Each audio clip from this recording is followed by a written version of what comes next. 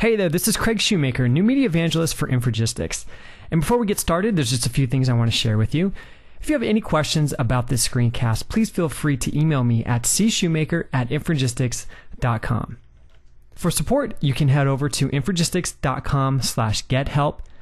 And if you're looking for documentation on any one of our controls, you can go to infragistics.com/docs. All right, let's go ahead and get started. Well, welcome to the continued series on the WebSpellChecker control. I'm going to show you today how to do something that's a little non-standard. Let's take a look at this demo here.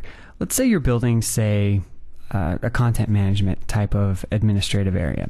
And, you know, I don't have all the controls here, but perhaps you have a text box here for the title of a content item and then some other controls for the body and everything.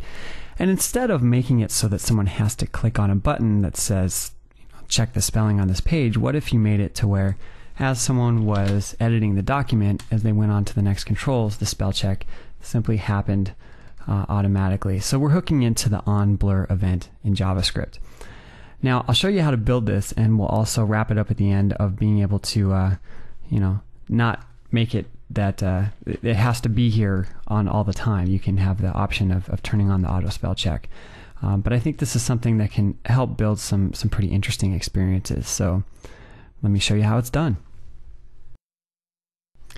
Okay, so just so you know where I'm starting from, I have Visual Studio 2008 installed. I'm running against .NET 3.5 obviously, and I have NetAdvantage 2008 Volume 2 installed on this machine. I'd like to start off by creating a new website, and just a standard ASP.NET website.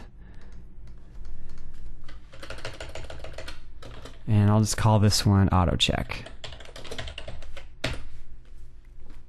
Alright, that's easy enough. Now what we're going to do is bring on some controls to the page here. So I'm going to switch over to Design View, and the first thing I'd like to do is bring on the text box so that we have a place to put our title in. And so we're just going to use a regular text box server control over here.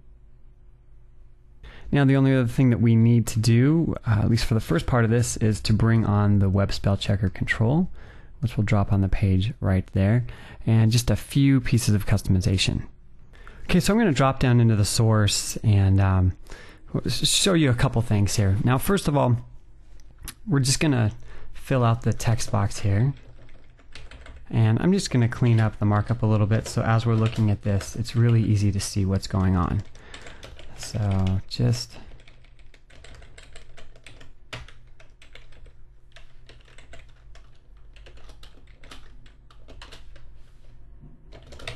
okay. So the first thing we need to do is to put on the page a script manager. And that's because the spell checker control needs to use some of the resources that are brought in by the script manager. So we'll make sure we have that on the page. Okay, I'm going to go in and just change the ID here to WPC checker so that when we access it using JavaScript it's a little bit easier. And then for the text box I'm just going to fill this out a little bit. TXT title. The text, it could be anything, but just to keep consistent with our demo, we'll call it 37 ways to spell CHK a document. I'm going to put the width at 100% so we can see everything really easily. Now, what we need to do is hook into the JavaScript events of this text box, so when focus is left from the control, it will run the spell check. So what we can do here is say onBlur equals txt title. As an argument for this method, we will pass in a reference to this control, so it makes life a whole lot easier of being able to get to the contents of the control. So now we need to write a little bit of JavaScript. I'm going to bring in just the simple style that increases the font size so that it seems like we're editing a title. So the first thing I want to do is create the script section.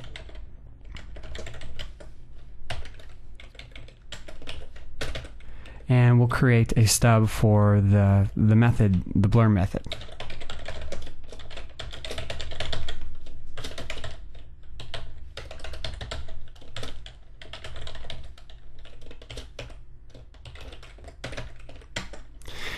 Okay, so what we're going to do then is call the check spelling method from our web spell checker control. And once the spell check is done, we need to take the corrected text and set it back equal to the value of our control. So that's not done automatically, so we're going to do that. Happens as a callback from our method. And you'll see how this works.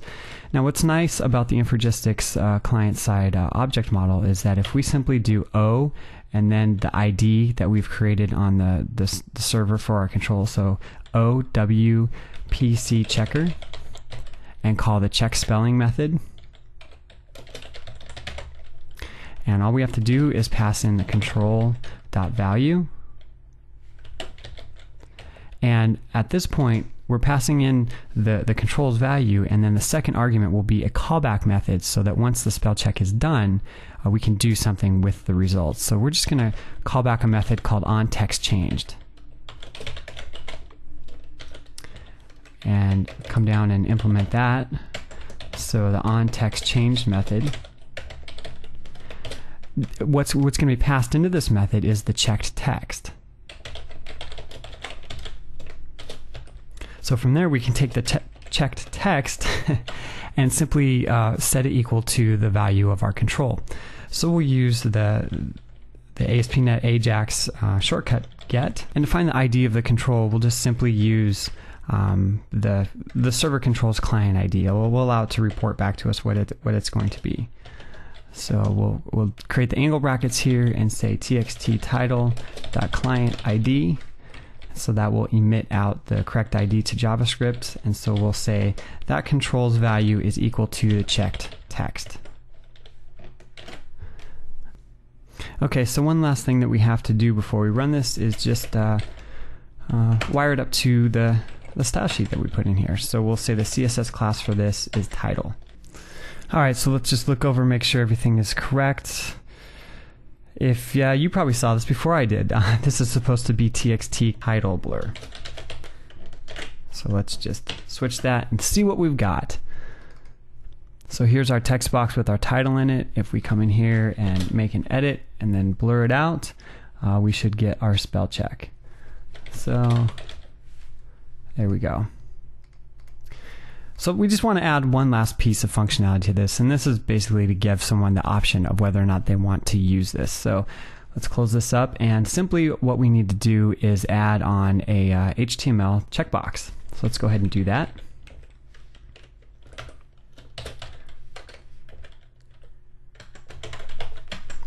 Input type checkbox, ID is CHK auto check. And so we'll just do that. So to keep our JavaScript clean, I'm going to wrap access to that control in a function. So we'll do function is auto check enabled, and from here all we have to do is simply do a return of get CHK auto check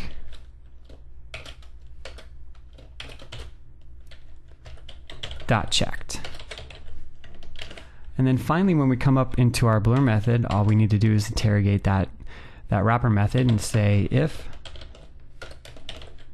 is auto check enabled, then run this. If not, then you simply don't have to worry about it. Run it one last time to give it a shot. So since it's unchecked, we should not have any spell checking going on. If we check the box, then we have the auto spell check happened. So I hope this gives you just some a glimpse into the different ways that you can use this control, and hopefully you'll find a lot of great ways to make managing text for your users a lot easier. This is Craig Shoemaker. Thanks a lot for checking this out, and stay tuned to the website because there's always new screencasts going up on how to use our controls. Thanks a lot. I'll talk to you soon. Infragistics, powering the presentation layer. Infragistics.com